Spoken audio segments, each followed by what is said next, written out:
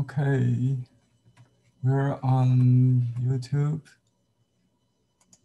Okay, good morning, everybody. We got only 9 attendance yet, so. Good morning, Henry. Hello. We're going to record. Okay, I think I already recorded. Let me mute the sound. I got the echo. Let me see. Yes.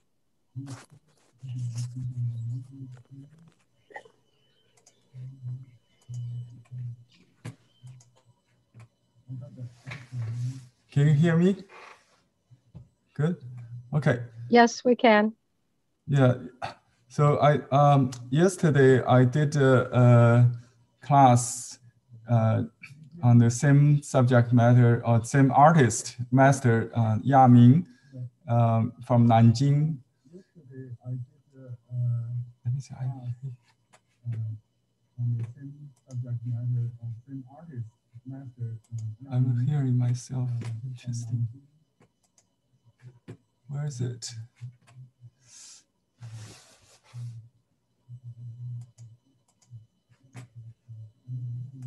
Okay, I'm muted.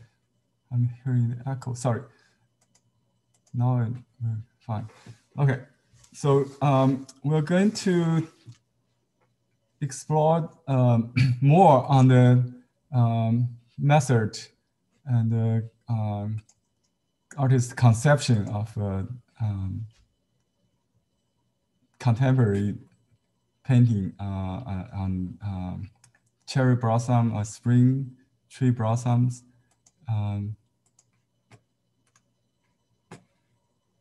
Okay. The technique we used yesterday was a splatting with a font tool, a barbecue brush. The reason I use this is that it creates very controllable marks with rounded dots without, spin. Like if you use a regular brush with long bristle, you might splatter all over the on your table, even on your clothes. So I'm not wearing my garment today, just in case. So we'll do it again, but a little differently. And the paper I used was a very cheap practice paper, very thin Japanese rice paper. It's only 9.5 by 13, I think. So it's not a very large paper. I cannot get even, I cannot get it larger. It's just a practice paper, like but it's perfect for Zoom. So today we're going to use, because you're an advanced student, I will use the professional grade paper. We'll use raw xuan or unsized single xuan. If you have other brands like a Red Star, it's the best. If you can use that, or cotton xuan is a another variation. There's some other, variations. Double xuan might be too thick, so single unsized, absorbent. Unsized means absorbent xuan is what we use. And this paper I used yesterday is semi-sized kind of, so you can see a little hard edge. It smears, but it's kind of not, that's why I like it. It has a nice effect. But on raw xuan, you might have the same effect because it creates a watermark between dots or lines or strokes. If you do one layer and then wait a few minutes, do another layer, it will not merge together because it will keep separate. That's the advantage of using raw xuan. Sized xuan is good for gombi, gradation kind of wash. like a watercolor paper. You know, it's not to keep the stroke or the marks separated. You know, so this paper is good to record any gesture, any brush stroke. So you cannot change it. That would take advantage of that. It's not a problem for Chinese oriented art. You know, we have to live with some accident. So you know, if you got splatter in the sky, I just call them flying petals, okay, or flying like flakes, okay. So to prepare, I'll use, let me just get directly to because we may have to wait the paper to dry while we do other things. Okay. So I'll get,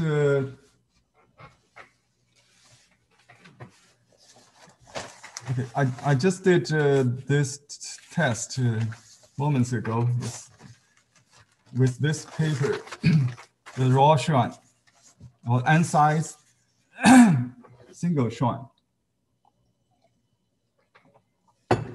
So we don't have to use too large size. We just cut,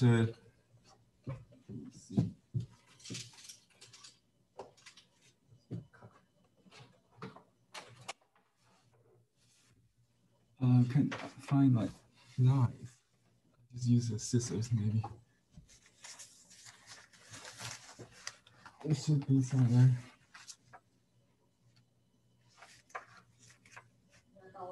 Where's my knife? Oh, I couldn't find it. Thank you. Victoria, just great helper. Thank you. So we cut that into half and then again. So that's about 9.5 by 13.5 or something like that.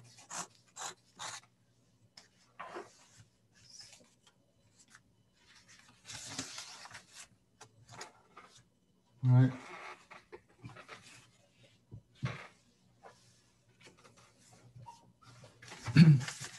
Okay, I got two ideas I explored. Let me tell you the result first. I already know. One is with this transparent white ink. Some of you may already get from our online store. It's a size made of. It didn't say. Traditionally, we use alum. I think there's like a white powder. Residual, you can tell it's mineral. It could be alum, and with the gelatin maybe. We don't know exactly what's in it, but it creates quite good resist, like a masking, effect. So I used this same brush, applied this, but I got some blobs because too much, and it creates a hard edged mark. Okay, another secret thing is a traditional homemade size or semi-size. Some of you may already have. It's a health drink. It's soy milk we made from scratch today. I think Victoria is passing me some pictures I didn't receive. Victoria, I don't have the picture. Yeah, I checked. It's right here, but I just don't. Let me see again. Oh, you put it in the moment? I cannot see moment right now.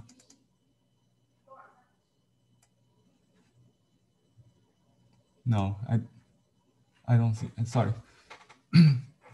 I've got some communication problems here. Okay, I can type you something. You can see what I'm doing now. Okay, I try to get a picture of the process, but any of you know how to make it? You can describe the process. I can describe for you if you like. Just soak the soil beans for overnight, and then grind it with a blender, and then okay, now you can see on her phone. So we soak the soybean. You can get from grocery stores, and then you use a blender, grind it with 4 times of water, and then use a cheesecloth. Actually, what is the cloth? Not milk cloth. Not milk filled bag. Filter bag, not milk filter bag. Can you see the picture of this? Okay. All right, and then you use a big boiling pan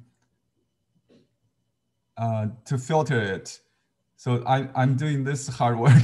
You squeeze out all the liquid from the bag, the filter bag, and then you'll see the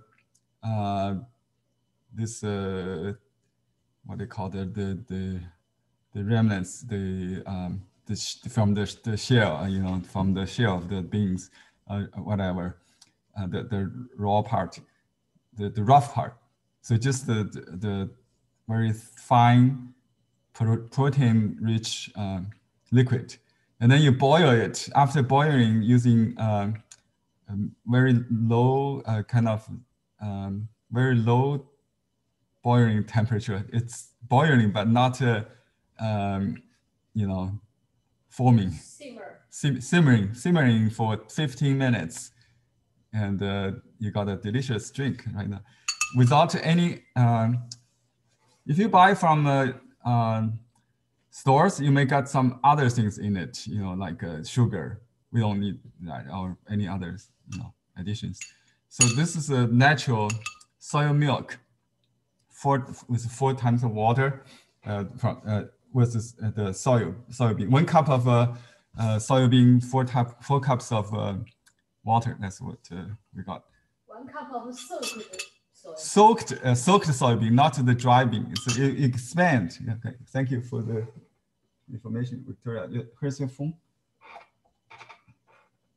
Okay, so with the soy milk, I created this version, which is a very cloudy kind of effect, but it's semi-sized. It's not good. When you pen on it, it will not bleed as much as the raw one. So it's semi-sized.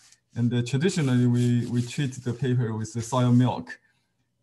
I think in the market you can also buy that, but we don't carry that because it's so easy to create. It's fun to do it yourself. So let's try something different, because I try to create a painting with both. So we got some hard spots, maybe on the highlight part, So then we also got some soft ones. After that, then we'll see what look like. Okay. Henry? Yes. I have a question. I didn't quite understand. Did you use the splatter technique with the soy milk? Yes, that's what I'm doing right now. Okay. Oh, okay. Just keep watching. Okay, I'll use a little white ink to start with, just to show you difference on the same page, same paper. Okay, is that a good idea? So you can see both on the same page without trying a different paper. So I put a little bit. Let me show you. I cannot see my hand. I want to make sure you see this process. Okay, so you don't have to see details. So I just do this. I use 2 different brushes. One is the ink, because to save ink, I don't want to use the whole, this is very expensive. So I just loaded the brush this way. I don't mind if it drip a little into the milk because it's I'm not going to drink it, right? So I just put, okay, I got a little bit splattered there already. So I just continue with that happy accident. See, that's too much. So we need to do it gently in the beginning. So it's very likely to get a large, see, you knock it like that.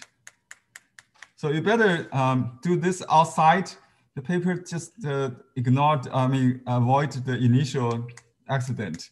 Then you're more control. You see, that's what I got here. Just knocking. So this brush works the best. This is bristle paint brush or barbecue brush. They're the same, I think. Then I knock this way with my index finger under the. So if you do this without anything, you can also, but you need to make a sudden stop. Instead of like that, you got a line, unless you want to create a storm, like a snowstorm, you can do something like that. But otherwise, you stop in the air. See? You need a little practice. It's and you can also do this, but it's different. You paint like that. But now the brush is exhausted. I just use one stroke principle, no reloading. So I create a different consistency like that.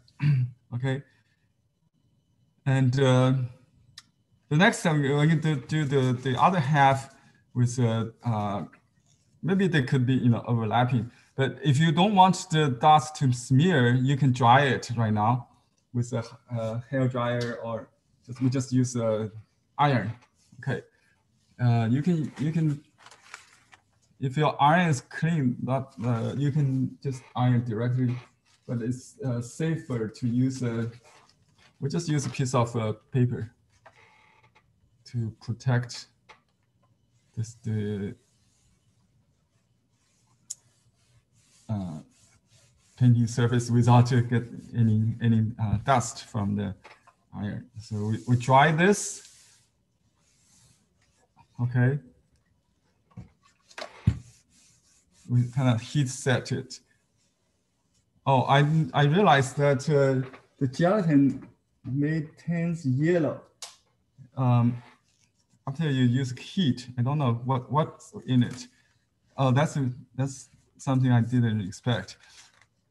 I think it burned it. Interesting. Maybe they got something else in it. Interesting. So better let it dry by itself, but it's okay. We need some yellow anyway. In the cherry, it's a hot pink, so some yellow is okay. Pure white is too cool. It's like a snow, right? Some yellow is fine. This is an unexpected accident. I hope it will be a happy one. Can you see the yellow? It's from the transparent white. So they didn't ask you to dry it with the iron. I think if you heat it, I think it's something, some chemical in it turns the yellow. But that's fine. We learn from this. I don't mind. The yellow is good in our painting. So I was before I was thinking to add a little bit yellow, or like a gamboge yellow, or even the yellow ochre in the white, because I think the white is too much like snow. Like this. It's just like snowflakes. So a little yellow. I don't know what happened, but it just divine touch. Okay, so we're going to use this this bowl of soy milk to add something on the ground, so it will be softer, or also in the background maybe. And again, we can test a little bit, just to avoid the initial large blobs. Okay, now it's starting. Maybe we can do something here. Yeah, perfect.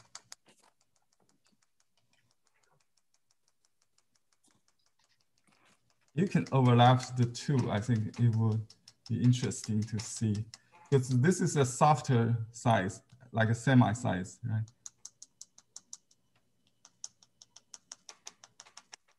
And I leave this area. Look at the picture on the left. That's the picture I'm going to do. It's Naira Park with a deer. This soy milk is not a full resist, so I can still paint on it. It just creates some interesting texture.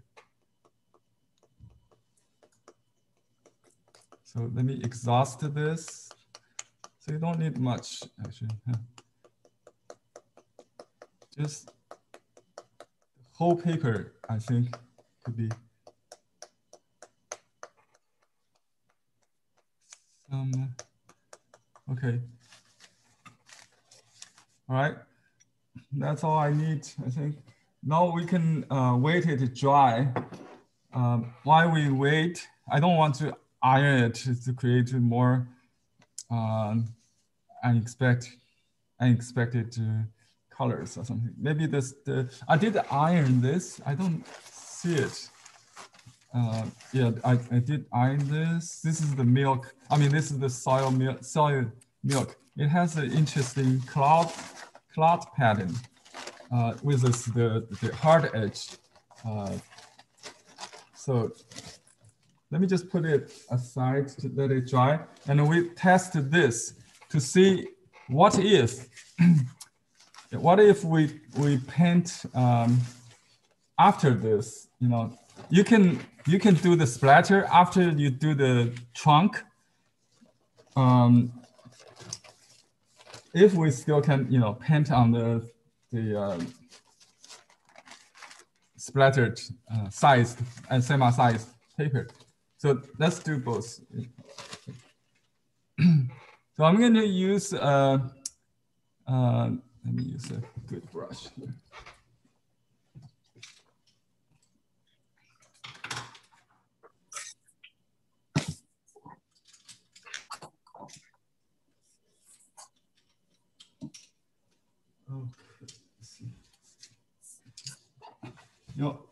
I would use some long bristle brush. You can use a soft brush, like Superwash. This is an old Superwash brush. You can use a mixed brush like this Fubash landscape brush. I think this would be good. It's a mixture of a soft and it's quite stiff. So this one also is the larger version. And you can use Zhang Chen's killer brush. Let me just use this Zhang Chen's. This is quite large, but we tried to do it in just one load. I soak the brush in water. Let me show you the camera here. So you can see my water. Okay, I just soak the brush, so it's clean water, right?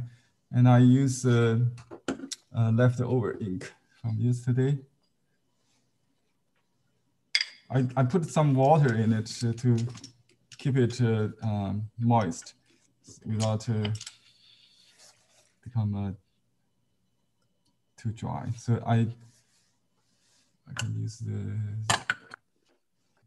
this, so you can see the darkness of it. And on this painting, it's a pretty light. There's no dark on the tree, only a little bit. That's probably it.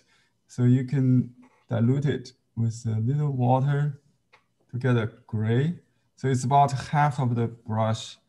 Now it's loaded with this. And I'll add more water just to and then a little bit dark to the tip. So I got a gradation from dark to light. I'll start from the branch right in the middle. There's a zigzag one, so I'm going to do. And maybe you can start from the trunk, but there's some very dry brush. Maybe there's something like the white. What does protective paint? In China, we always see that they put this to prevent from maybe some disease or some this white trunk. But I think maybe that's why we see some flying white, but you don't have to paint those. Just concentrate on the negative space of the trunk. Yesterday I talked about character 8. It's composed of if you write the letter the number 8 in zigzag form, so you can do this with me. I start with the sequence is like the 8, but I exaggerate the top part and I condense the lower part like that. Okay, so that's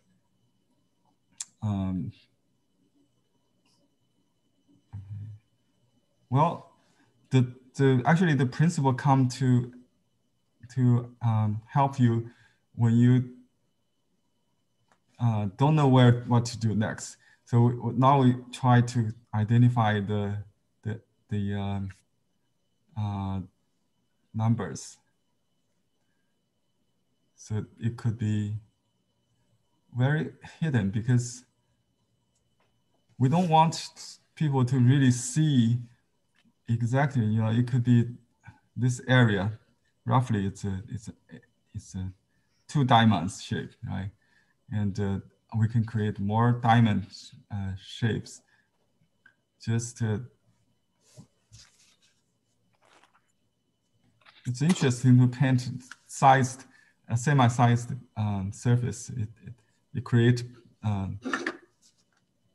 you know, if you just draw a smooth stroke, it become rugged like this because the dots help to prevent the ink from absorb entirely into it. So you create this kind of natural texture. Okay, you can add the lower part of the tree.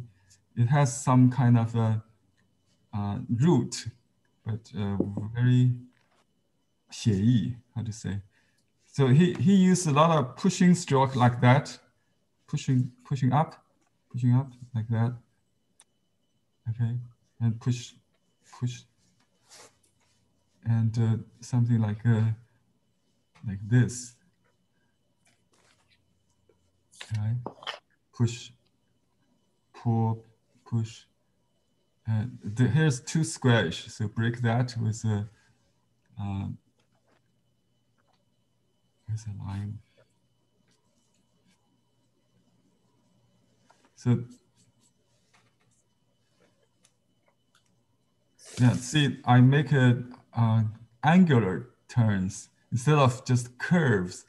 There are lots of angular turns. You can have you instead of draw a straight line, you do something like, you know, zigzag. That's but you vary the distance, so they don't they're not equal.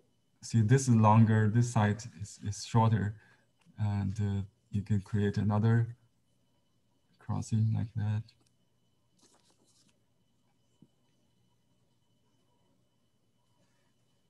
Cross. In Chinese painting, we use the character woman to represent the shape. It's probably like a half, you know, this area like a character, two diamond. I mean, two. Yeah, just like a triangular shape, but not equal triangle. Just like this, you know. Okay, and you can create some branches without identify, you know, all the line, you know, because they're flowers. You already see some flowers blocking the ink, right? Now you can also just paint without with breaks, with absence of stroke. So the idea complete without completion of a brush stroke.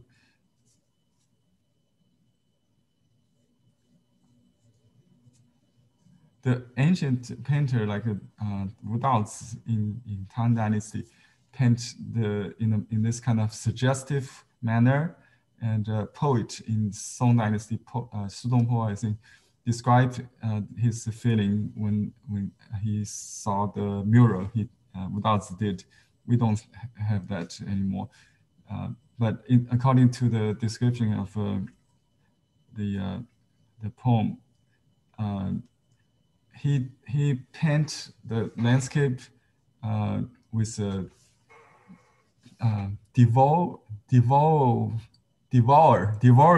qi, which means the brush has not reached the qi take possession of the space already, the shape or the painting, you know, with qi. So the qi become the god of brush painting since then, you know.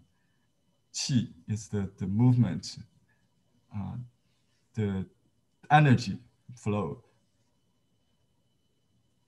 So you just create this kind of pattern of a nu or abstract, like an 8, you know. If you look at my practice before the class, I sent you early in the handout, you'll see the 8 I previously made, I think. Let me see, where's the... Oh, this is my version, and you can see the 8, right? So just create this kind of crossing with enclosed shape, negative shape, okay?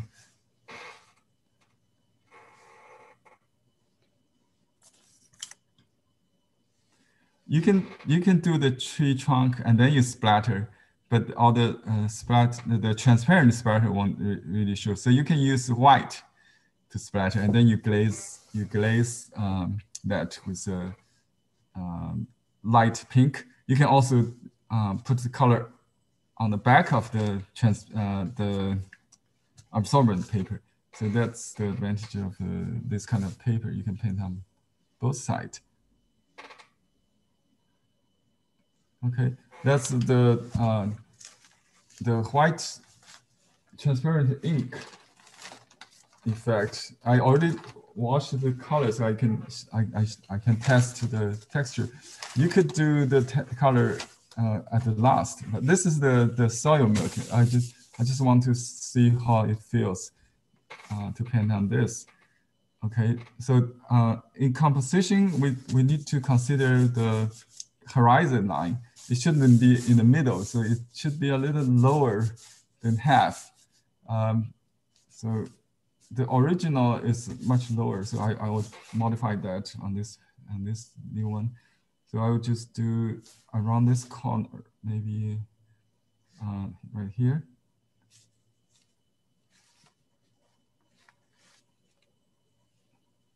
So I vary the shape, the distance between each stop, each pass. or each turn to be precise, I think. Then you kind of create this kind of shape like that. That's an 8. You don't have to write exactly like number 8. Okay, just kind of as a mental guideline. You know, not something exists in nature, but you want to hide that eventually.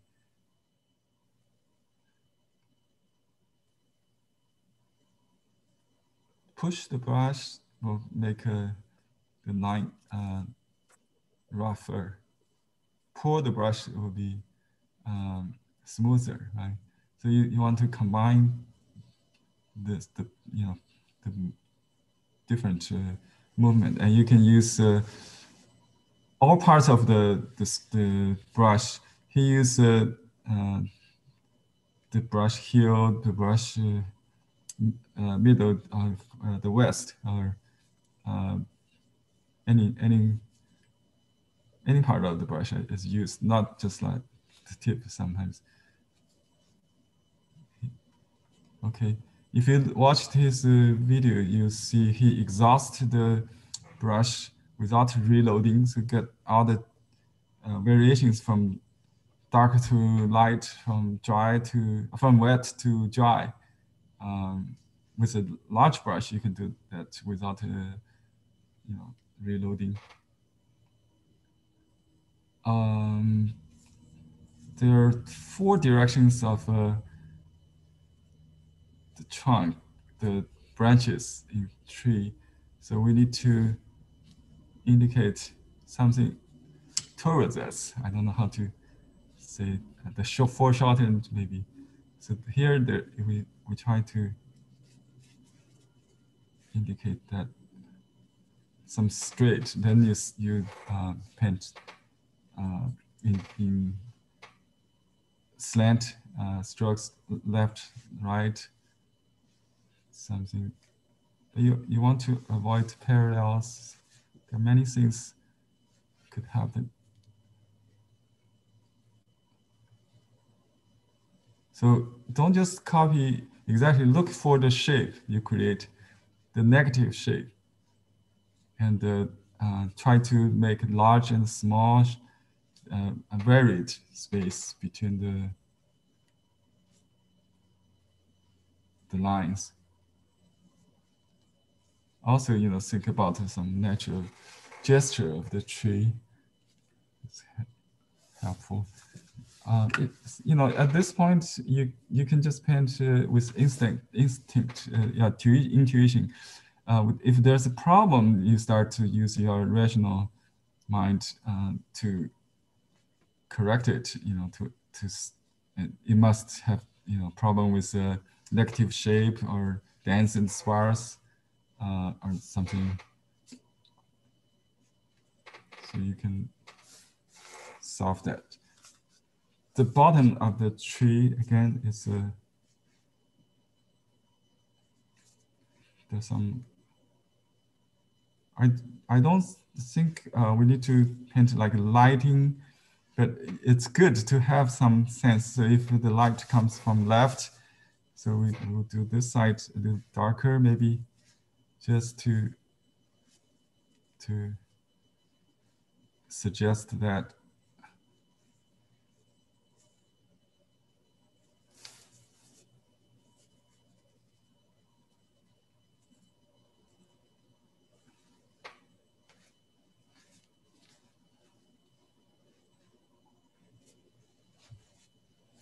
I think this paper becomes really semi-sized. You can see the absorbency has changed quite a bit from a raw unsized paper to a semi-sized paper. Okay, the next you can proceed with the background. I'll add more water, dilute it. There's a tree here. The distant tree has the same idea. If I show you the example here, Okay, here's our quince flower. It's a kind of spring flower, but without long stem like cherries. Then this is a mini bonsai. It's a dual, a short cherry. Can you see that? Let me show you the profile. Yeah, if I turn this tree slowly, and you try to identify the character 女 or the crossing, the 3 line crossing. Can you see that?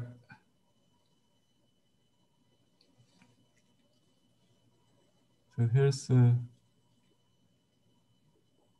okay. Here we are. See that? To see the holes in the among the.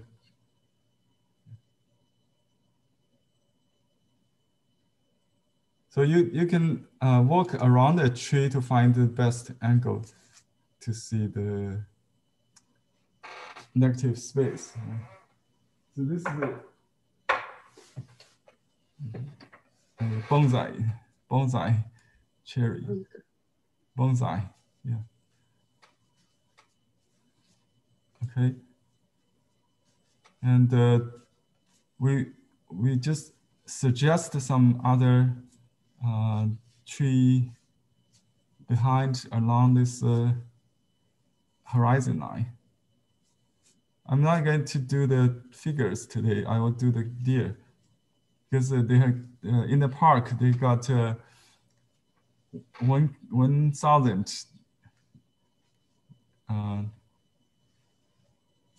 deer. It's an imperial, past imperial garden, I think, Nara Park. So we try to do the tree with an edged trunk here. It's kind of too straight. Let me see. Sorry, I didn't change the view. So you might want to create some kind of gesture here. But not to paint the trunk too solid. Yesterday there are some paintings I saw the student did this with all black. So the black actually in the shady part or the front tree, just a little. Generally speaking, it's a very light kind of feel. Watercolors. Yeah. So let's go back to the paper we tested today, see if that works. Okay, it's still wet. It's still wet. Maybe I'll just hair dry it. I think the touch of the iron may create this kind of yellow. So if we try it with only warm air, it shouldn't be a problem, I think. Just a warm, low.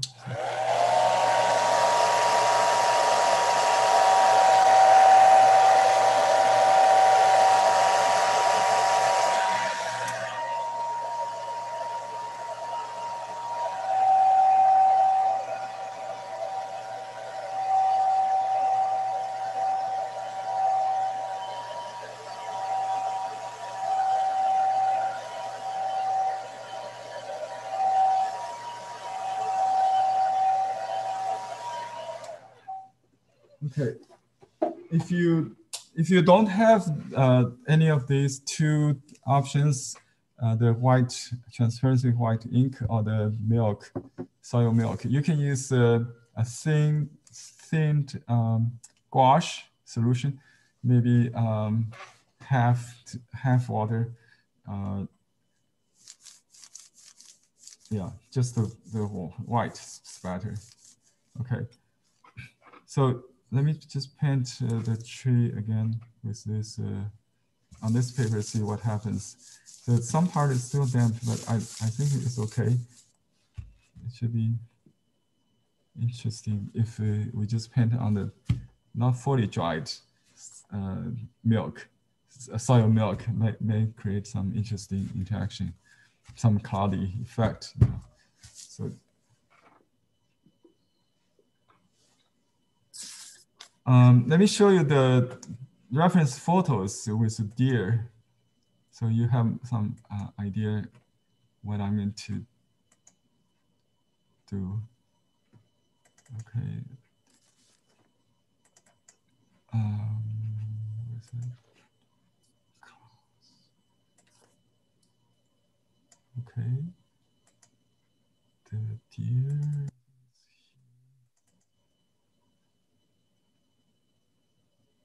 Okay, here.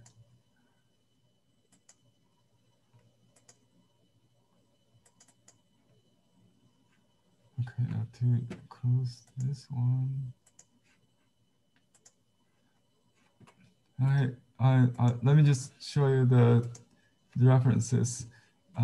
See this close up of a deer and some in the back. They just sit there on the ground. Not very hard to do if you, we do just a few in the distance with legs. Deers. I have a class special focus on deer, how to paint the deers with big ears, like that. Kimono girls. And this is the effect we try to achieve this with this splatter. So you see the dark trunk behind the light pink blossoms. Yeah, that's the effect we try to do today. So you do the splatter first. But if you do it after, you have to use opaque. So we use transparent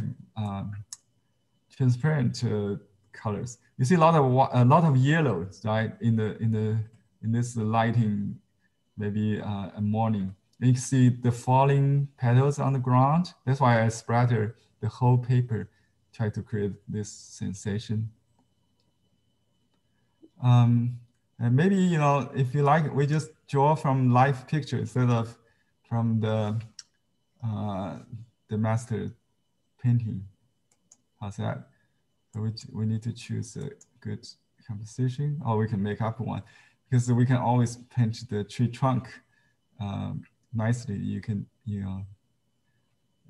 make the trunk much more interesting than this, but the branches is very nice on this one.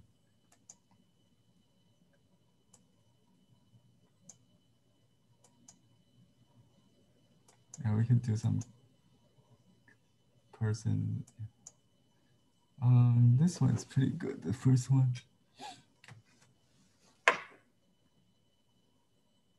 Okay, let's just do this one, see if we can get it. Okay.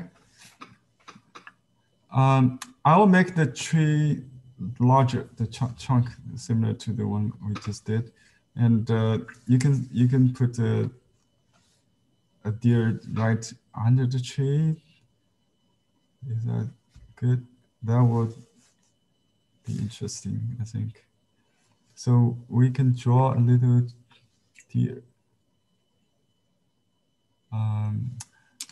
Yeah, we don't want to create a tangent, so the tree could be a little on the side. On the side, just the deer facing each other. We just do the two facing each other. Forget about the one facing right. Okay, so but the diagonal is good. So we do this diagonal thing and make some zigzag shape like that. And our number 8 comes into play. So you see that Yu shape, like a leather woman, right? And then we do this almost like a Master Yaming's branches. You see that crossing. Just there is a small Yu again. Okay, and I see this kind of crossing in the master Yaming's painting, like a hanging, like that, it's hanging branch, and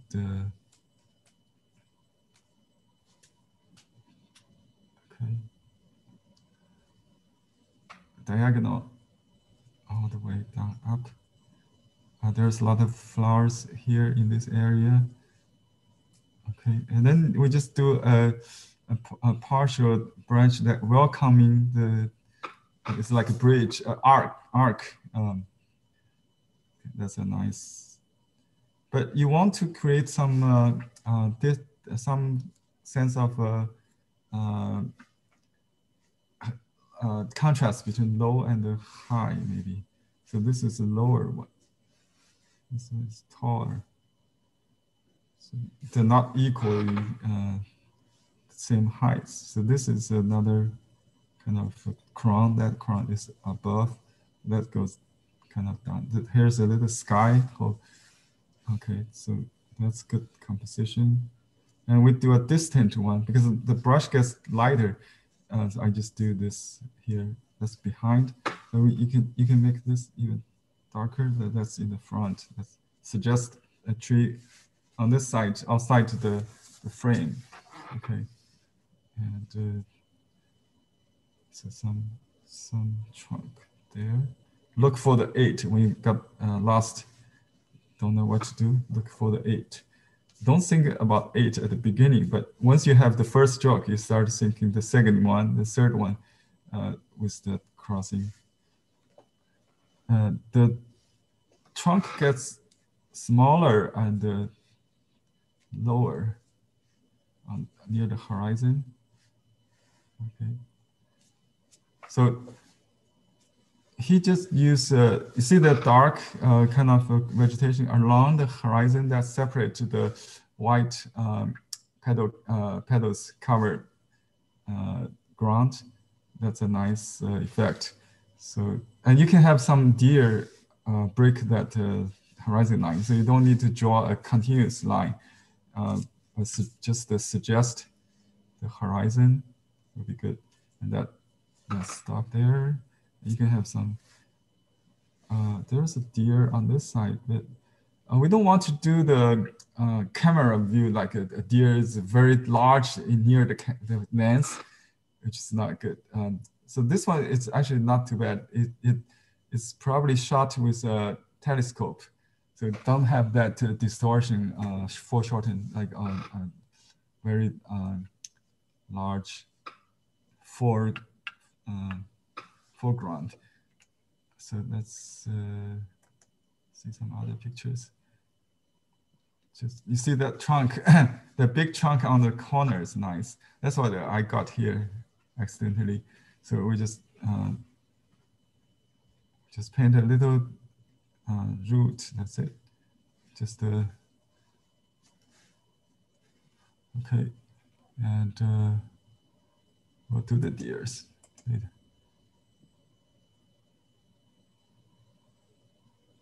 Okay.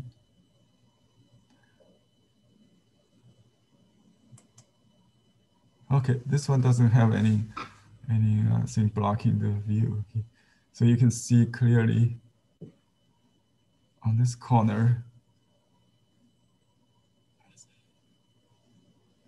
They have this kind of shape spread to the side. So you just create that kind of feel. That kind of arc. This is the whole thing is an arc.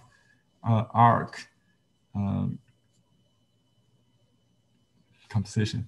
Yeah. So that arc should be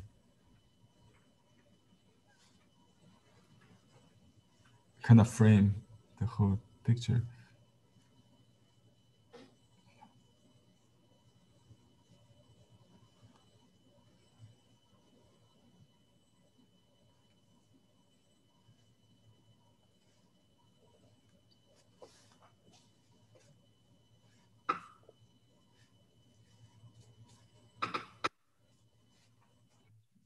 It's the rhythm of is some dense and sparse. Here I don't have space for that trunk, but it's a nice trunk there on the left side. Let me see if I can just put it there. Just do it like that.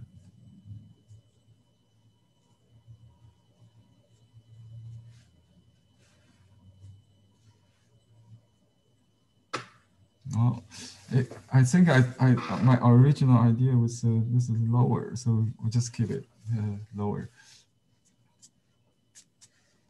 And you can have a diagonal horizon. I mean, it's like a, yeah, it's not a flat ground. You know, you can have a little diagonal here, and this is kind of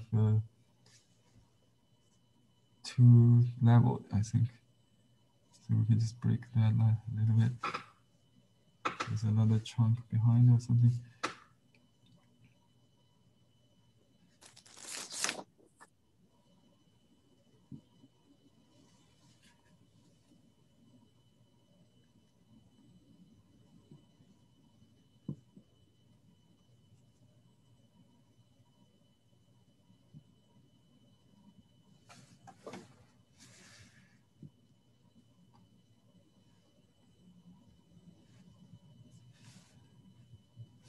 Some little fine tuning.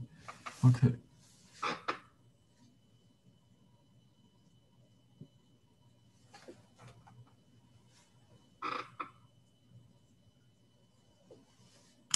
Yeah, that's the ink work. Then we will wash the color after the ink gets dry. Okay. Yeah, the brush may be too much, so try not to try to be minimalist. So you have some suggestions that the viewer fill in the blank. Okay.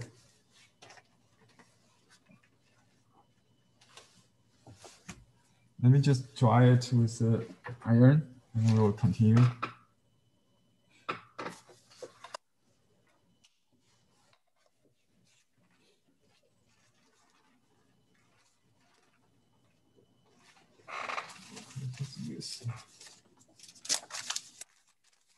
This is my illustration I did in yesterday's class. The character woman in a seal script or clerical early script. So it's not a literal. It just suggests, like, you can use number 8. That's why I just tell them to think about abstract, like a squarish number 8. But don't divide equally. So you create some holes in a diamond shape or maybe triangular shape in between round and square. I think the triangle or diamond is more understandable, because if I don't find 8, I can't find. Yeah, they just use nu. I don't know how to interpret it. It's a half nu, half. You know, when you like a triangle is a half nu. Yeah. Yeah. Yeah. I think this yellow is a little bit too. I don't know. It's just accident. Let me see if I can alter that. We can use just the regular watercolor. I got some here. This is magenta, I think. Oh, you can use rouge. Let me see what I got here.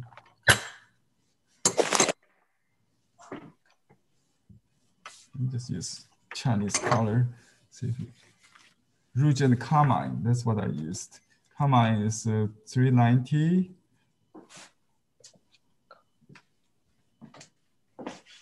And rouge is 400. 400. you can just use carmine and then put a rouge aside. Just when you need to cool it, to darken it, you can use it. You can use either indigo or rouge. Rouge is a little bluish, dark pink. So I'll make a thinned evenly. You know, you add maybe, I don't know how much, maybe 5% is enough. It's a lot. It's not really too much. Let me just take that paint off. Henry, I have a question. Yeah. If I use Fu Bao's brush to use the white ink, will that damage my brush? No. You clean the brush. The white ink will crystallize maybe, but you wash it before it gets crystallized. It's not a glue, so it's not going to damage the brush. You can use that, yeah, brush is fine. So if I use this intense color on the back side, it might be good, just, you know, because it would be lighter on the front. If I use, now I want to cover this yellow, so I will use this.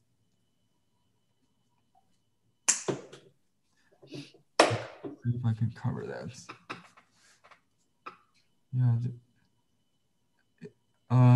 Yeah, this must be dark enough to cut at least stronger than the yellow tone I got. So I have to use stronger. It's like a morning color, maybe a little orange. Yeah, it's more like the, you know, the photograph we're looking at. Okay, just that's my main tree. So I add a little more water when I proceed to the. I already got some yellow in the dots. So I don't add yellow to get that hot pink. Yeah. So I just go with this single tone. I get all the variations of light pink because we got both resist. You know, one some hard edged one is the white ink, and the soft ones are the soy milk. Ping, do you have soy milk in your kitchen? No, I don't. You don't? Okay. We didn't cook. We didn't make our own. Oh, you buy the ready-made. I don't know if you buy the ready-made one, do they have the plain ones? I think you can buy the plain ones, right? They come in bottles. Some with sugar, but some just plain. I used the white ink and add some water to it. I think it came out pretty good. Oh, good idea. That will create the softness we got from the milk. I think, yeah, that's a good idea. Very creative. Yeah, you can add. You have to test to what extent you want to use. Yeah. So we got some yellow from the dot. I got see that's a nice orange color now. I hope it will stay. Okay, so now I can just got some blue. So yellow, red, and blue always make a painting looks believable, you know, more natural. Or the mix of a blue with a little magenta, you get some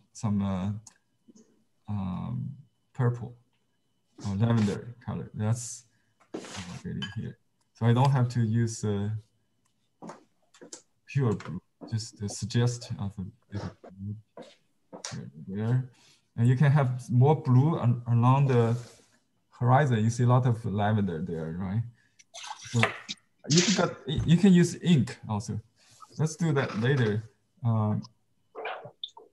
So sometimes we dry between each layer so they don't get muddy, right? So let me finish by overall wash on the ground. I see a lot of yellow on the ground. maybe a little greenish. We keep it simple. We don't use green, just varies of pink. You know, the lesson I learned from watercolor is you find a basic color, then you vary it on the yellow side or on the blue side and the red side. So just more yellow on the ground, more blue. You can use rouge. I haven't used rouge yet. Diluted the rouge with okay, I got some dirty color here. So just some ink and the rouge. You got a muddy color. Maybe you can just wash the trunk with this to create some brown.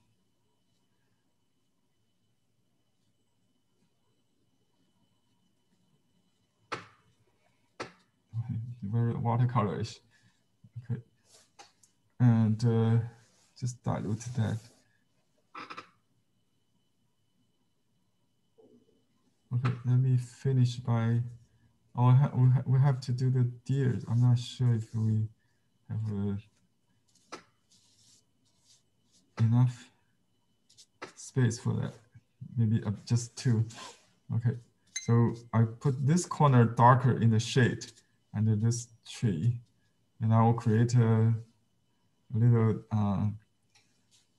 tunnel. It's a maybe a tunnel kind of along under this arc.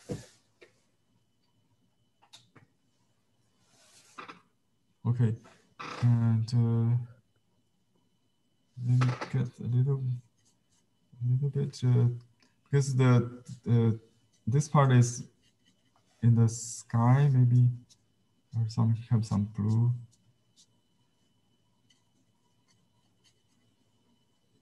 And some more blue along the horizon.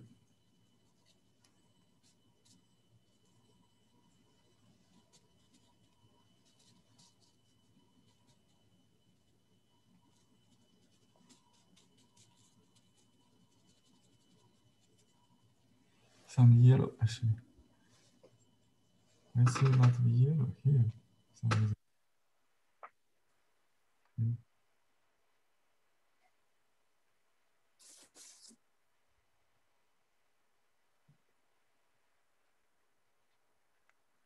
So blue and red and yellow, blue, red, and yellow, 3 primaries.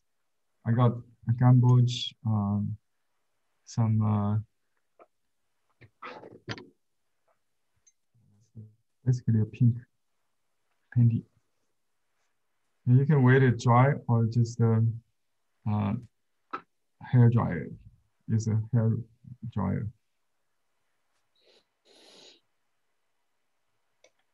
I think my painting is too colorful. It's like a plum, not a peach, and not a cherry for some reason.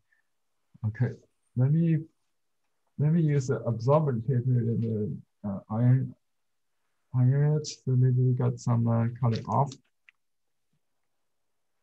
Some semi-size paper here. So let me just blot it. See if I can get some off.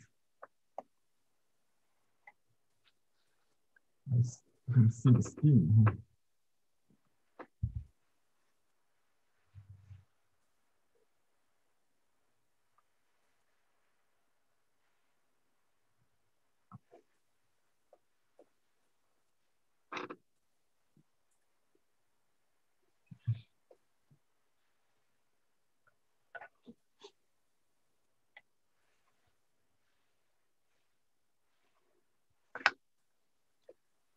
The rice paper will dry lighter, but when you mount it, it will come back. The bright, it will become almost like wet. So this is a little bit tricky. That's why I would mount it to show you, the final result. And you should at least test that so you can see the effect after mounting. So you got no surprise. You know. It's dry now, so you can see the color. It's almost dry here. So I'm going to do the deer. It's kind of brown, so we can use a little bit. I can make up like brown. Maybe just use the 3 primaries, you know, and ink. Some muddy color, diluted. It's good. Yeah, I got some amber left over here. Some amber chip here. That's all I need, I think. And you can get some red and the yellow and some blue. You get the brown, right? And you should have a cool brown maybe on the dark part, and a more orangey maybe on the right. That's the watercolor thinking. But we just do the, if we just do the silhouette, we just use, you can just use ink. You can use a smaller brush if you like. I try to get it done in 1 stroke. So let's see.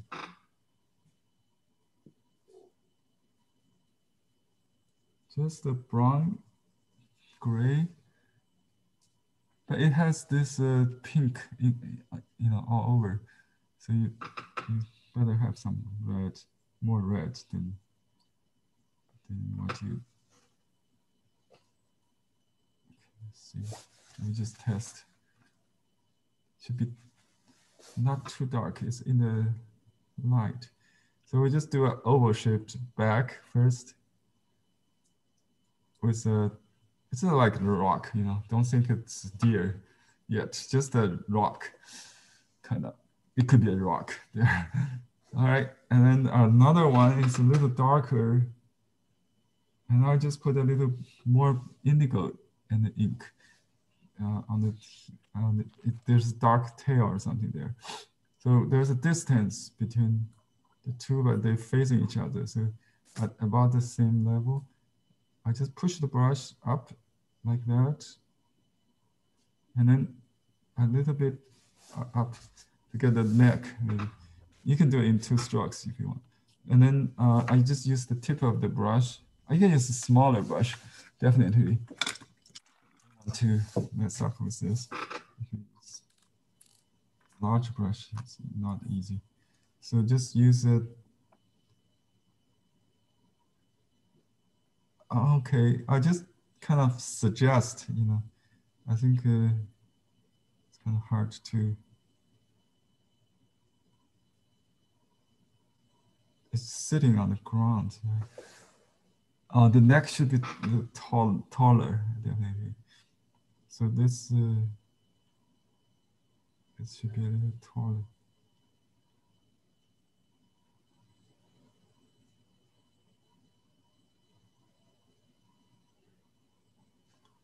Okay. Yeah, once I start depicting, it's kind of hard. If you just get the suggestion.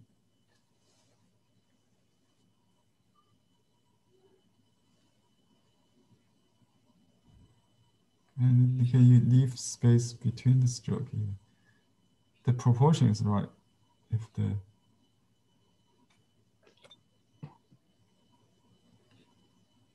okay, no feet. It's good.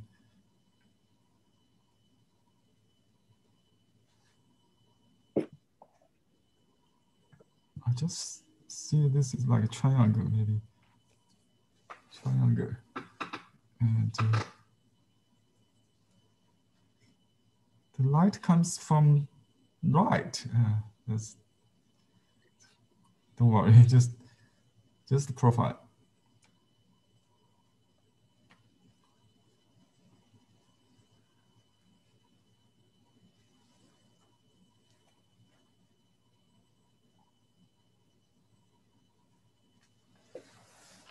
Okay. And we do a standing one, gazing here. It should be about the same size. No Let me see. We can do it in a distant, near this tree, yeah. Just the back view, so the long leg. And leave a little white tail, I think. Yes, cottontail, right? They call it. I don't know what's the name of the. There's white-tailed rabbit in our area. It's called cottontail. Just a suggestion of that tail there. If you can do horse, it's almost like that.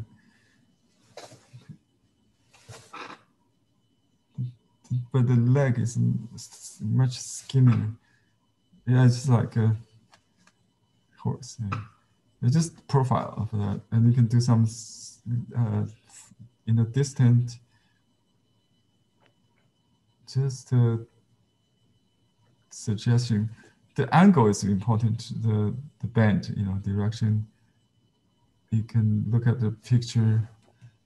Let me enlarge it so you can see which one I'm talking about. This one right here. See that? You see. Oh, I changed the direction. You do not need to identify. Just something between like and the dislike, resemblance and dissemblance. That's the word. So just emphasize on the profile. And just a little bit. Just like writing a stick figure, Just one stroke. It doesn't matter if not accurate or not. Just let people know you are writing the word for deer, not something else. Just like a stick figure. I did a horse based on a photo the other day from a photo taken by my brother in Yunnan province, a very remote area in China. Very nice picture. So I'm familiar with this gazing horse kind of. I just did that. So some overlapping there.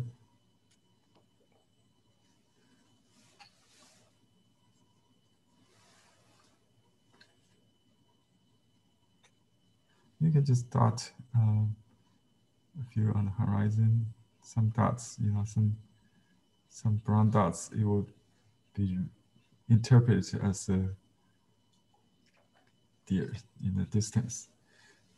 Let me zoom in a little bit so you can see what I did.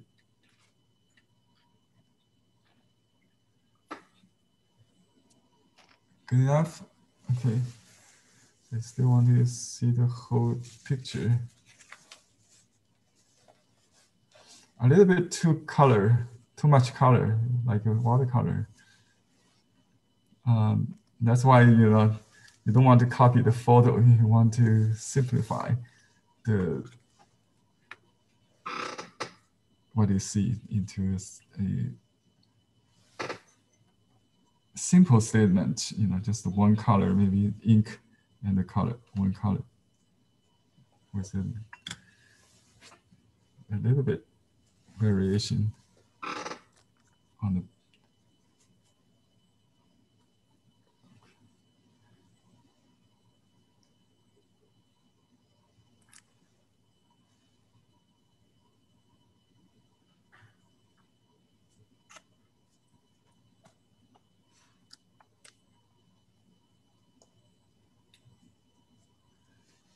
Yeah, so contemporary painters tend to use a lot of washing technique. Fu Baoshi also does this. All the Nanjing artists, Nanjing landscape painter, this, but they don't to the extent of paint the shadows, you know, like the Western painter would do.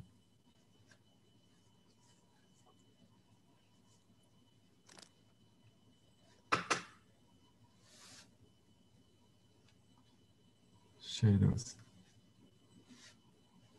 Chinese watercolors.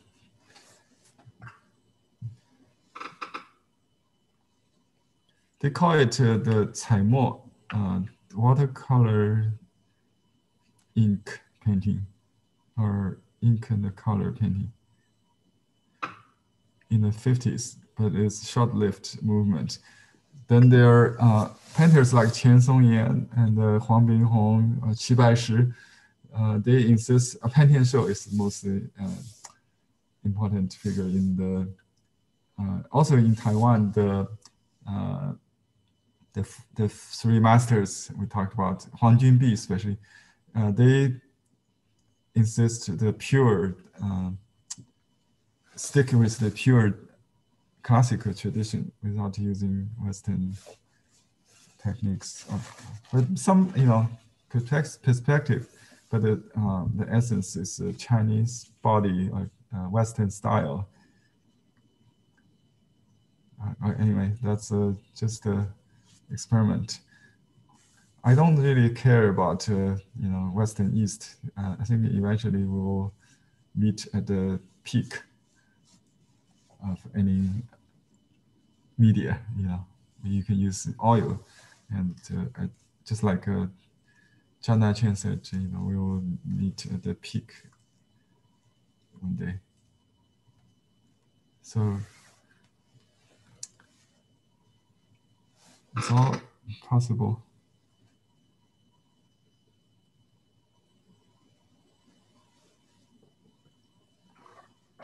It's kind of a challenge if you have partial wet and partial, dry paper, dry painting. But when you do the add color, you need to estimate, you know, what when it dries.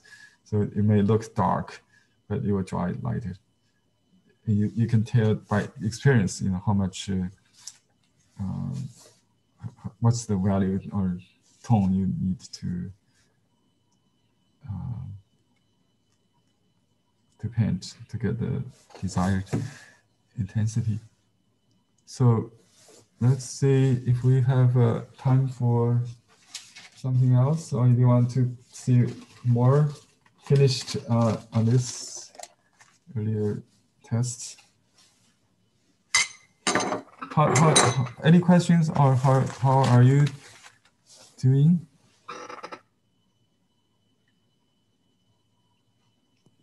Henry? Yeah. Hi, I had an invisible ink that I used, but I realized that my error was, it was this one, but it's very old. And I think when I tried to put wash on the painting, like I only got a little ghost of alum there, and the wash kind of killed it. So I guess that was an error that I made. But then it could be that this is just very weak, very old. It's got a lot of alum floating in it. I don't know. I think, okay, here's my experience with that. You have to use a raw paper. If it's semi-sized or on mulberry paper, it won't work. On sized paper, it completely not work. Forget about it. Yeah, I think you're using wrong paper. If you use I'm using Sumi paper for this, and but it is. I think it's semi-sized actually. Semi-sized. Oh, okay. I don't know about that paper, but first of all, you have to use full consistency, which means don't dip don't wet the pen, the brush. You wet the brush with this ink directly. Yeah. Okay. But Ping said she diluted it. It works for her. Ping, can you comment on the consistency of the ink to make it? I don't know if it's okay. I just show you. I think okay. Yeah, sure. Maybe it's still too strong. Now I see it. Okay. I don't see your picture. Can you show your result? Can you see it? Let me see. You start video. Yeah. Okay. Now we can see. Okay. Oh, okay. Just It's one too more. strong, right? Yeah, I think so. We got a backlit effect, pretty nice. Yeah, I see the dots. It's good. Yeah, I see the dots on the trunk. That's what you got, right? From Yeah. this. Yeah, it works. So you use the unsized single Schwann, probably. Yeah. Yeah. Yeah, that's the same I used today for the testing. Okay. Henry, Yeah. Henry, I came in late because of the time change. I forgot that there was a time change in the United States. Yeah, in the United States, you're right. You will have a recording for early. Yes, I'll catch up with the recording, but I think at the beginning you put you scattered transparent ink over the paper to begin with. Is that right? Right. Yeah, I scattered transparent ink, and then dried it with iron, but that turned that ink into yellow. So better not to use iron. Use a hair dryer or just wait it to dry. That's where you got the yellow. Okay. Okay. Yeah. The yellow was created by the accident. The hair dryer burned it, make it yellow. So or patience. Yeah, I don't know what happened. Just with that transparent ink, you don't want to iron it. Just using a hair dryer, maybe not to touch it with the iron. I think. Yeah, it just. Could one do the same thing with white paint? You can use the white paint. Yeah, should I try that so we can see the result? I can show you some early works if you don't mind. I learned this technique from day one. So let me share some screen with you. And then let me bring back myself first. Okay. Oops. Spot for everyone. Okay. Let me find a folder with my paintings. I did okay, here. Yeah, so I'm going to show you this painting. Replace this one. Okay, let me enlarge it. Okay, this is my first creation of a landscape when I was in middle school or junior high. At the age of 14, I started this, and I do have teacher Huang Chunyao. He's the assistant professor. He was assistant professor of Fubao Shi. He told me the composition. I also learned the cherry blossom method from Song Wenzhi, one of the four masters of Nanjing. So I have a, I from scratch, I improved this composition and technique over and over again. So I did more than 20 tests, 20 attempts. So I see my progress, in less than 1 year, I did this final version and got noticed got recognized by the province show and youth fine art show, and got published in the newspaper. So this was the same technique.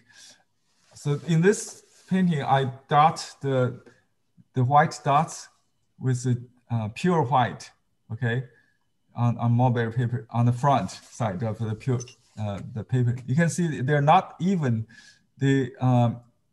Okay, I did the tree trunk first, this trunk, and I leave some space. See that space between. Some do not have. Some light ones you don't have to. So you don't have to leave all the shape, but between the tree, you leave some space for the crown, right? So I dot this one by one. It would take like a half day to do this. The whole painting takes 3 days to finish. And then I wash the back with the carmine and some rouge in the shady part. You see the dots is thinner or sparser, less in the shady part around the trunk, in the center of the umbrella, right? So the dots you can have some overlapping, but probably, yeah, for cherry, I would overlap more like this.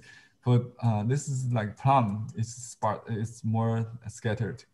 Yeah. So you can do this one by one without the splatting brush. You can dot it. I did this in age 14 and published at the age 15. So this is another painting. And this one is a little later. I think it's 17 years old. Maybe I was. So here's the same technique. There's some yellow there, I think. So basically, it's a peach blossom, supposedly, among evergreen trees. Something in late spring. This is architecture landscape, socialist realism, what they call it. It's a water control system. They solved the flood problem in this region. Anyway, this is my latest work. Last year, about 1 year ago, I did this elephant with acrylic, but my initial painting was on paper to show the design. So, but I use acrylic, liquid acrylic on fiberglass. I did use the watercolor ground. It's a primer, like a absorbent ground, to make the surface a little bit feels like a paper. So that's the working process. And I did some birds. It's a commissioned work. That's my picture. I'm doing the bridge for, in my home. This is probably a little older than 15. It's 17. Yeah, this is a painting I did from the local scenery spot called the Plum Hills, and there's what they call this observatory astronomy station there on the backs. And Football Shoe did the same thing, and I tried to paint in his style, but a real trip from a real trip in the Plum Hill. So this is plum, a little sparser flowers, early spring, rainy day. So this is the one I did last year. I think I have improved this time yesterday on the same place called the White Agate Castle. So my composition is a little better, as you saw yesterday, I think. This is study for the elephant. I did on acrylic on canvas. And this is oil on canvas. Plein air painting, but I didn't copy. I have the elephant painting in mind. I tried to paint the atmosphere, the color, the feel of in a local park. I did plein air. And this is a watercolor on canvas. Okay, this one I kind of like. It's an impressionistic cherry blossom. Just paint the mood. Even though it's acrylic, you can see the composition and the feel. You know, it's Chinese. I concern more with the qi, the movement, and the atmosphere. the mood.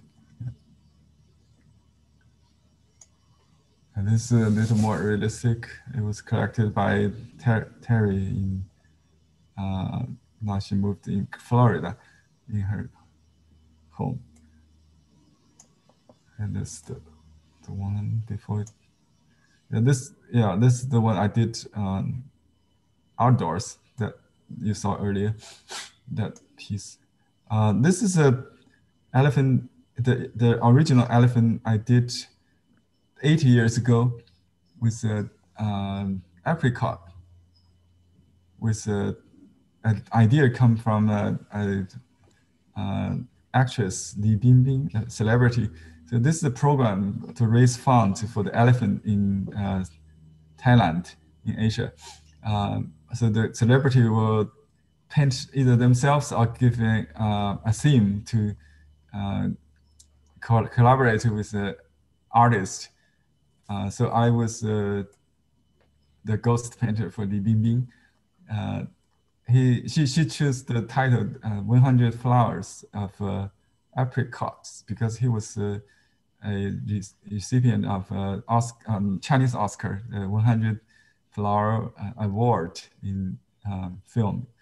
And so she wanted 100 flowers with her birth month flower, which is apricot. It's a kind of like cherry, but without a long stem.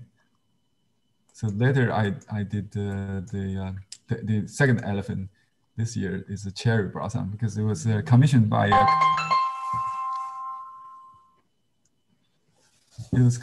a couple Japanese. The husband is born in Japan, Japanese American. So he wanted the cherry blossom feel and especially the falling petals on the ground, that's in the air everywhere. So that's the mood I did. They are very happy. So I did a lot of study. I did the small, see this on the corner, the two tiny ones with the design, the same design. Okay.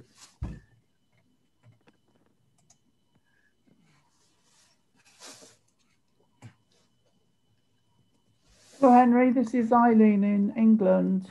I usually join you at 5:30 my time, and I've missed a whole chunk. So can you tell me what is the time change that you've experienced recently? Yeah, we're having the summertime since last weekend. I should have notified you. I thought you might have the same time. Is it no? Is it 1 hour difference? 1 hour earlier, yeah. 1 hour earlier. Okay. Yeah, sorry about that. Yeah, we have Yes, I came in late too. Yeah, the Europe time didn't change, huh? I didn't realize that. Europe will change at the end of March. But, oh, different times. Okay, so it's 1 hour next time. Yeah, then you have to switch back. Yeah. I'm sorry. That's okay. I'll watch the video. Yeah, watch the recording later. So, thank you. Henry, may I just ask at the beginning, when you use the transparent ink, do you dilute it? I don't dilute it today, but someone in the class did and get the soft effect. I think you can try both. Can you mix it? Yeah, this is the undiluted effect. It's a pure. Let me see which side. I think I made a mistake. Maybe I was painting on the back side. I didn't know that. Okay, interesting. So this might be the front. This looks harder. I got confused which side was the front actually. And that's interesting. You know, I did the splatter on this side. I accidentally painted on the back side, I think. But that's a good, you know, you can use both sides. So this is a pure solution. You can see the heart line, right? If you use the, I also use this soil milk. I still have it here. You see, I made it from scratch, with homemade. So there's no anything other than soil. soybean. Soya milk. Soya milk, yeah. Henry, Could you use rice milk? I have some open rice milk. Rice milk, I'm not sure about that because soya milk has a protein. Rice milk, I don't know if there's no other substance, you know, no sugar, right? You can try, yeah. I don't know if there's I think rice milk, 米浆, right? Like you boiled like a boiled what's it, porridge, right? That kind of thing. it's more like a cornstarch, right? Cornstarch. Yeah, I think the starch can also work. Could Henry, also. I used milk because I didn't have any other. So I'm Milk, yeah, you can use milk. Yeah, I use milk. Milk could also work. I don't know why they use soy. Maybe we don't have milk in the past. Soy milk is a historical method. It's not a contemporary method. And they use it in the paper making industry to make a soy milk paper. Yeah, I have it now. Okay. Yeah, it's good for finger painting with soy milk paper. I was requested by our online class student Linda. She tried to produce the soy milk paper herself and asking me how to do it. I didn't try until today, so I hope Linda will try again to see what it. This is the soy milk. It's very soft. You don't even notice it. It's very soft edged spots. You know, it's just a very subtle cloud in the paper, not a very hard edge like this. If you compare this two, and I tried to combine the two with this piece. So we did some in the transparent white, and the bottom, the other part, like this part, is soil. So I don't really see that much difference. So maybe just different in consistency. I think if you dilute it, you'll get the same softness. So you might start with some hard, pure ones, and you add a little water and finish, you know, so at a spot you don't mind. So this is it, I think.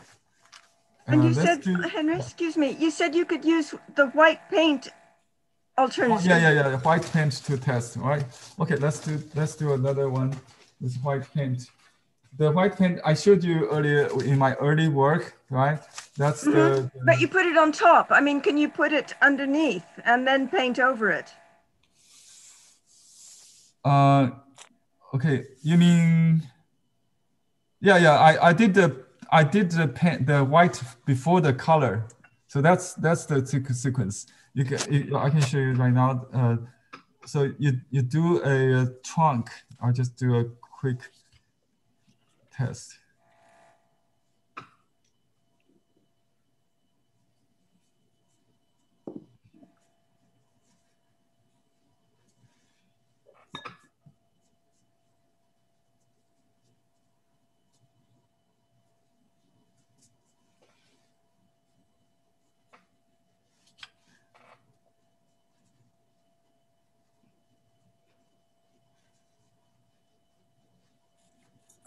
Okay, so we do this tree trunk, and then we will use pure white, and okay, let me see here. We just use this Chinese white. Okay, we got white.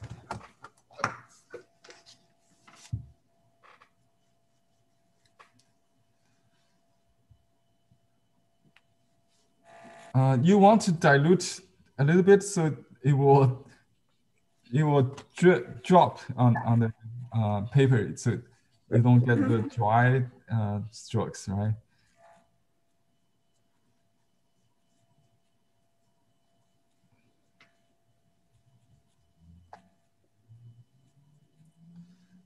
Okay, we can just use a medium-sized brush and use some water to dilute it.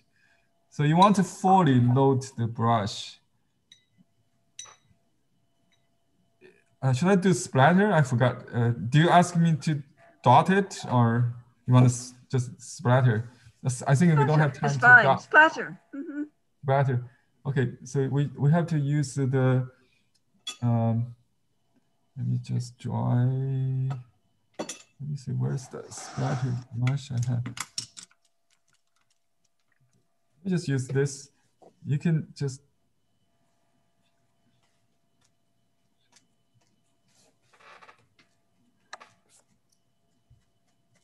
knocking on the top like this. You hold the brush handle pretty sturdily, so it's not not too much spin back. See, if you just like spin back, it will be. Or you can just do this and end.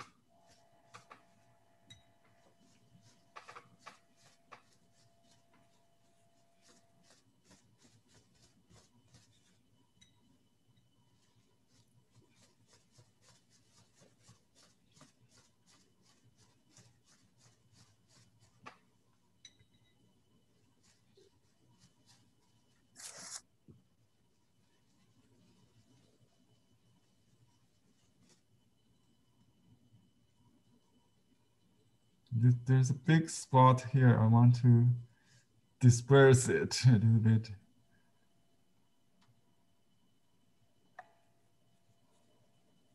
And then you can dot with the brush just to adjust the shape, like the outer shape of the crown a little bit.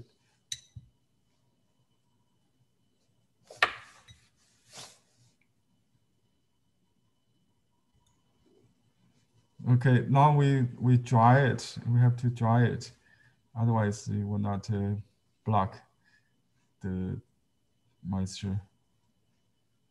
Okay. You can use hair dryer.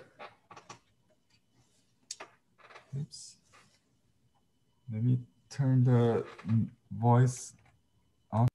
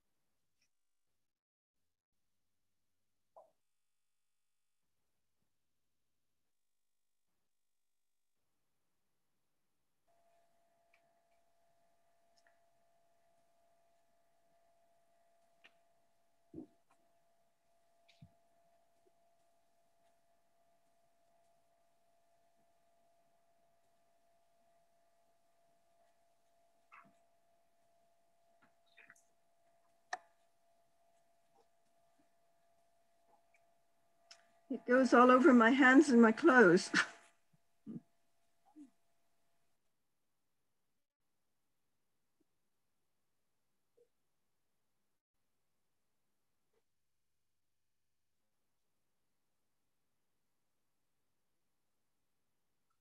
Okay, I turned the sound off just to. Okay, now I'm going to wash the color. You can do it on the back. It's subtle, and you can use, especially if I use overnight color with those particle that like, you know, the pastel, the grains. So this will be on the back, so I don't really mind. You can use fresh ink on the front. So I use more rouge. Just do this shadow part first.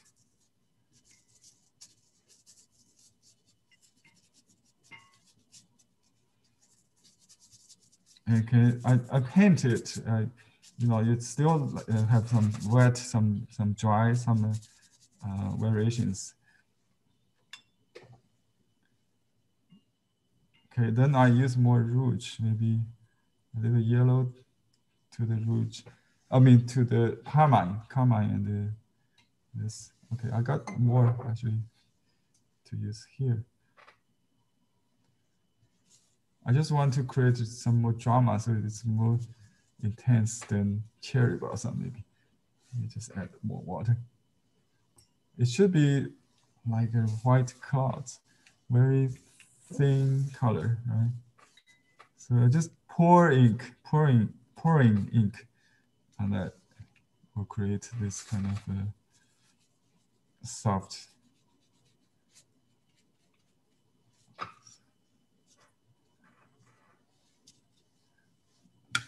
That's it, I think. So since it's on the back, it might look a little paler on the front. Oops. Another thing is if you turn it over, flip, you make sure this will not stain the white paper, but since it's all on the same side, it should be fine. But if you put something on the ground, you be careful. So it's not going to stain the paper. I had this problem last class from the Mountain Blue trail. So I got some spots. Okay, so you can see the white is like snow, right? That's why I use a softer. So this is a little more dreamy, with the soil milk or milk maybe, or with a transparent white. So this is the comparison of the two. But if you use lighter pink, you might get a little softer color. Let me just blot it with this color. Interesting. So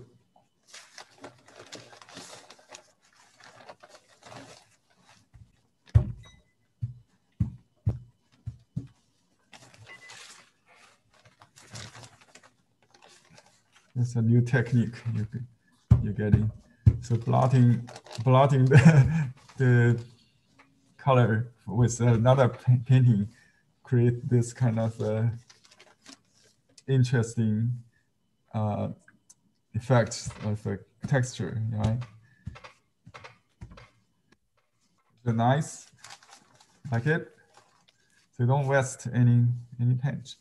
So you kind of lighten this painting a little bit with a blotting, right? And you can lighten it with water, or even get some blue in it to mute it, because this area we don't want it too intense. So we just use some blue to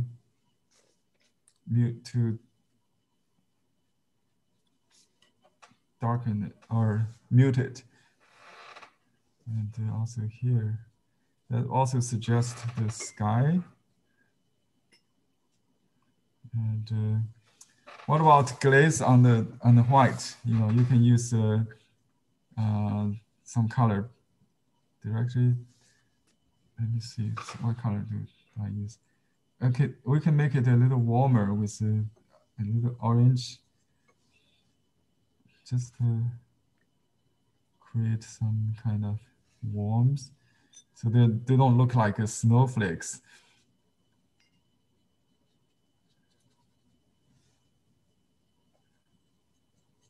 You can use yellow ochre, or I use yellow and a little rouge. I just put some yellow on the white dots. How about that? It just changed the temperature a little bit. I wonder if we add a little pink to this transparent ink. Yeah, that's a good idea. I thought that. a little yellow, you know, because I made that turn yellow accidentally, but I was thinking to put a little yellow to the white, because pink would be the contrasting ground, you know, ground color anyway. So you want something maybe different than the pink. So I was thinking the yellow, the light yellow.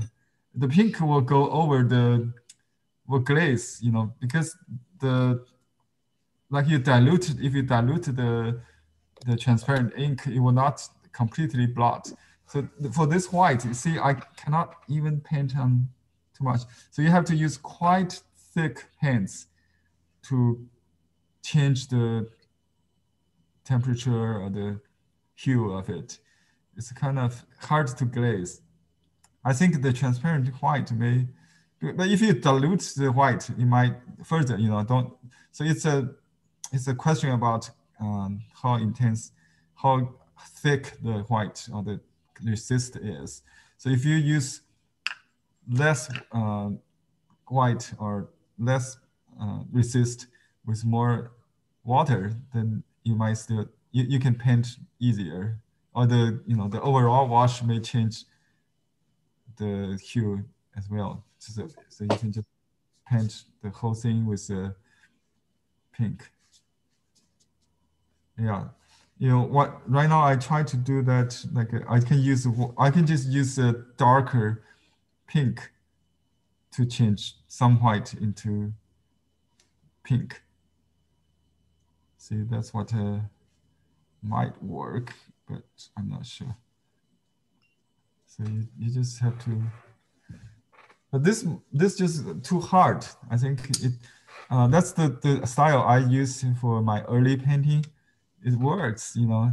If you use a very pale pink with white, you make it the same feel of the white cloud. And you can still paint on it. You know, you can paint wet into wet, get some soft ones, so they're not so hard.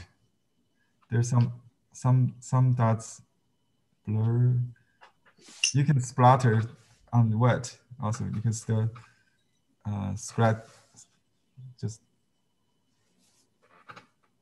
spread. Henry, do you think use white gouache will work? Yeah, white gouache is the same, right? This Chinese white is less transparent, less opaque. White gouache or titanium, what's it called? Titanium, right? Titanium white. Is that what you use? Yeah, I have two white. I don't know what's the difference. White is more opaque, I think.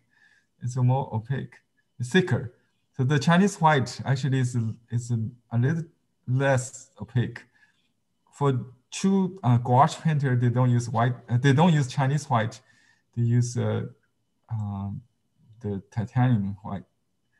So we normally use the watercolor gouache instead of the Chinese white for this, I think, because the thicker we call it the poster white. You know, the Guanggao's poster white is a gouache. Yeah, I use the gouache from the Guanggao's. When I painted the bridge painting, I did with gouache. Yeah, not the Chinese white.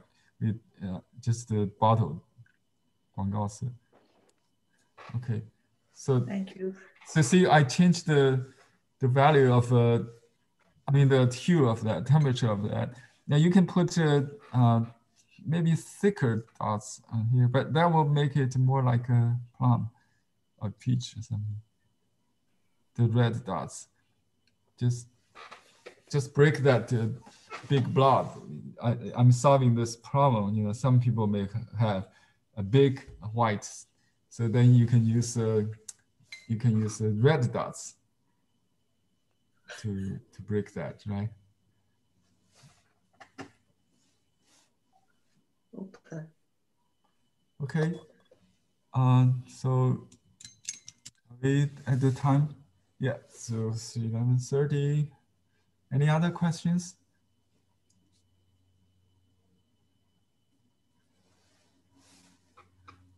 No? Good. So I will see you next week. I haven't decided which artist to do. The Wednesday class will be on bamboo and pandas. But in landscape, we don't have to do the same, but maybe some bamboo forest. I'm thinking. So I'll see you on Wednesday if you subscribe, if you participate in that one. It's a good, it will be fun to paint. Henry, Yeah. I tried to log in yesterday, but that lady gave me a link, but I cannot log in. So Yeah, I just watch you on the video. Will be good, right? Okay, you can use the ID. You should get the email if you are on the list now. You should get the email. It has a link, also the meeting ID. There's no password. They have to admit you. They have a list of participants. So they admit you. There's a person in charge of the waiting room. So you wait at the waiting room. You have to wait at the waiting room for their workers to manually admit you. Okay. So if you cannot get that, you can watch it on YouTube. They will send you the link also on YouTube if you register. Yeah.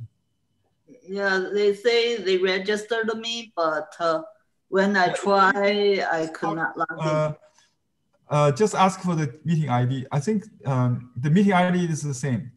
So I can give you that meeting ID. If you're already on the list, that's good enough. So I'll give you the meeting ID so you can enter it manually. Don't use the link, just enter the meeting ID. Okay. Okay. Thank you. Mm-hmm. Thank you. Henry, I've got a question about the paper. It keeps getting little balls when I do a lot of washes. I'm using a mulberry paper. You mean like a wrinkle? And then I just rub it off, but the surface gets fussy, right? With yes. Yeah, I will say use when it's wet, don't paint for too long. You have to wait it to dry. Yeah. Don't keep working on too wet surface. You can blot the paper with a vested painting, I'll say, to reduce the moisture. Then you work on with a soft brush. Don't rub it with the bristle. Just paint very gently with a soft brush. It could be a dry brush, but very gently. Yeah. So you barely scrub it. You can, okay. I think the word from our last lesson with that lady from France, she learned from another teacher using the word pressing. I think dabbing is the English word. Dabbing. Dab. Instead of rub, dab.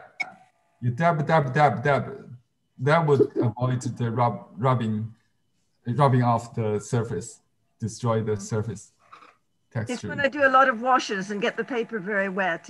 When you wash, you do this. You scratch it, right? You dab. Yeah. Okay. You use dabbing stroke to wash. Understand? You see what I do? I dab. You can use not dry brush, just like this. You dab. Okay, thank you. Yeah, I'll try that. Dabbing. You can use a whole brush. So for the clouds, you dab, you load, you keep loading it, so it's not too dry. So you still have the softness without a brush trace. So dabbing. So that's you may call it a stamping or pressing, right? This is the French word is pressing. Yeah. Thank you. Thank you. Okay, so I'll send you the information maybe over the weekend when I decide which one to go. We can do more Nanjing masters like Song Wenzhi. He's also a professor. Oh, I forgot to show you this book. Oh, gosh, if you're still there. Okay, here is the book from my university. Yaming, the master we studied today, it was a guest professor or part-time professor of the university. So we have a collection of all the professor and the past and the present, including some masters from the same university. Let me put a piece of paper here to protect this book. Okay, so we have a Center for Oriental Painting and Calligraphy Research Center in Nanjing University of Nanjing University. So this is the 90th anniversary of the university album. We had the exhibition. I was not in Nanjing, but they had one of my painting I did before I left. I think this was 92 or something, 91. Yeah, the university was from 92, so this must be 1992, from 1902. So the university celebrated the 90th birthday. Qu Beihong was the professor, the head of the art department of the university in wartime and also after war. I think before 1950 or 1949, you know, the football Shi was also a professor, and some other professors. This is the painting by Yaming. He was hired as a guest professor, and also Song Wenzhi. You know, this is the artist I'm considering to introduce. He used a method of small pouring technique in his late years. I saw this process. He showed us the process on shikishi board. He poured ink and color and waited dry to create this kind of dripping effect, and then paint it based on the random effect. And some students' work, some faculty work, including mine, you will see. Okay, this is the professor in the geology department. I have a class with him on the he teaches geography and landscape painting. So he has knowledge about the formation of the earth, right? And he applied that with traditional landscape painting. And this is my painting, my crayons. And Yaming saw this painting and critiqued, because we had a monthly or bi-monthly critique or gathering work. I think I painted it in front of him, and he said, my lines on the legs has a masterful, it's masterful stroke. So I was so encouraged, and that's the first time I heard someone using the word 大家气象, a sign of master. So that's really inspired me to become a true master. So that stroke, he said, was masterful. But don't look at other part, just the legs on those cranes. That's Yaming's memory. I mean, my memory of his comment on my painting. So he's very encouraging. Wu Zuoren, he's also was a professor of the university, but he paint pandas. We might do his pandas next week. Oh, Are we going to learn from Fu Bao Shi? Yeah, Fu Bao Shi, a good question. Fu Bao Shi is the founder of Nanjing School, because I had several classes already. I'm not sure if you still want to learn. But how many? If you want, yeah, we should go from Fubashi. He had his style formed before the his personal style formed before the revolution. Maybe we can focus on that. And then after that, he's more like the newer Nanking school, with socialist realism. He painted Mao Zedong's poems, lots of red mountains, or skies, things like that. But his early works are very traditional. I probably would consider him as a, the old master style. He created a new style based on the old. So he has his own split brush technique. Yeah. Well, I second that vote on Fubashi and also on Chibai-Shu. Yeah. Okay. Chibai-Shu's painting in landscape. Yeah, it would be interesting. Ping, do you have the 12 pictures of Chibai-Shu's statue?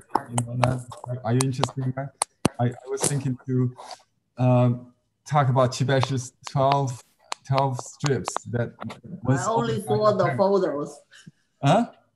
I only saw the photos of the photos painting. of them. Yeah, you didn't see them, huh? Because I read the story where it was the record setting in Chibai-Shu's painting, the 12 strips of a landscape. That's his biggest. Yeah, that would be interesting. Yeah, you can see. I was pointing to this. Chan Na-Chen, he's also a professor associated with Nanking University. I didn't know that. He said it says he used to be professor of the art department, the Central University, the former Nanking University. So Chan Na-Chen was also a professor too. And this is my teacher's work, Zhang Zhenying, my flower and birds painting teacher. I have a very old book with Fubashi paintings, and I don't know if the landscapes in the book are his. They might be another painter, but the whole. Let me see your book. Okay. You think that's his? No, that's not Fubashi. It's it's a one person. Okay. Oh, this is Chibai-Shu. Okay, it's a collection of different books. What's the title of the book? I think it's like 50 painters. Oh yeah, Yongbao Zai's. Okay, yeah, this is the Shi Qian Pu. It's a collection of like a decorated paper for poem writing. Yeah. So it's a collection of various artists, eggplants. Yeah, beautiful. They are woodblock printed. Yeah, beautiful book. I think the one you showed is Chen Nian. Chen Nian is Chen Banding. He is the mentor of Chibai-Shu. He's the patron of Chibai-Shu. Oh. Yeah. Chen Nian, Chen Banding. You can check Chibai-Shu's bio. He introduced him Wu Changshuo's style. Chen Nian was a student of Wu Changshuo, the Shanghai school. So he basically introduced the Shanghai style into Beijing, the capital, and it later changed the style of North. So they merged with the Shanghai school since Chibai-Shu and the Chen Nian, Chen Banding. Yeah. That's the artist name. Thank you. Okay. Yeah, I know everybody in this almost the living ones, but except those like yeah. So this collection is very valuable to me. So I was together with all the teachers. This is my landscape teacher, Huang Chunyao. He was a student of Fu Baoshi, and he taught the art history for Fu Baoshi when he was head of the Jiangsu Chinese Painting Academy. So he was part-time, become part-time in teaching maybe. So he replaced him to teach the art history and the art theory. Huang Chenyao, that's my landscape teacher. He taught me how to do the, during my creation process of the bridge painting. So I learned a lot from him. Through him, I learned Fu Baoshi's split brush technique. Yeah, just like a brief a collection of modern masters. Everybody almost. And this is a finger painting, like a crane someone did. Also a graduate of the university. And this person is my classmate. He is a professor in the art history department, the PhD professor. He advised a PhD program. He used to be my classmate in Nanjing University. Yeah. Do you sell that book with Blue Heron Art? I used to have extra copies. Maybe I only have one extra. I have to check. But I don't. Maybe not. Maybe if not, maybe I scan it into a digital copy or something like that.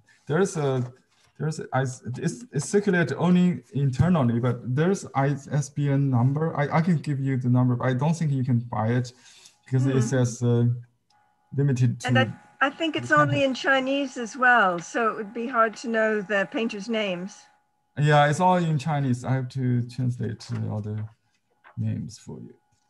Yeah, when I have time, I may do it.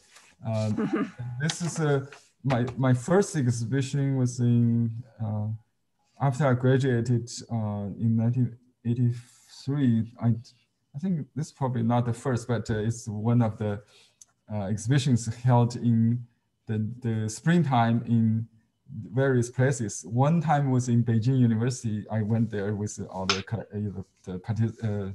paintings. And this one was in Yangzhou in the garden of the Shitao residence museum. So in Shitao's hometown. And this is my first,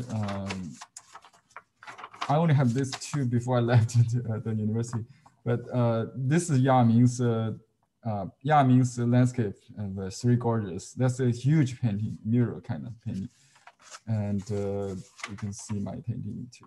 Oh, this is Song Wenzhi. I saw this painting process in an event. He taught us how to do the Three Gorges. He used a very small, stiff brush to do the whole thing. So everybody has a different approach. I saw this painting too. Is a colleague, a classmate of my teacher. He painted almost like my teacher's style, Zhao Lianghan. He's also a student of Xu Beihong. It's like Zhang Zhenying's classmate. My landscape teacher's classmate, Chen Xuegong, is also a famous artist.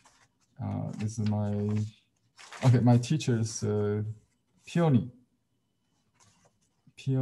with, these are all black and white, but this is painting, my favorite, is in the collection of the university. The crane standing on a plum blossom trunk. That's my early work. Okay. We even have some students from Japan who write Japanese calligraphy. You see, so we have a annual show. This is the catalog of that year, and this student is later I learned he is the classmate of Victoria. Victoria is in the literature department. I was a faculty already. They are probably at the 4th year. Yeah, this is a student in the same class as Victoria in Chinese literature department, Zhu Yeping. I know later. And yeah, that's the same person in my classmate who is a professor in art history. And some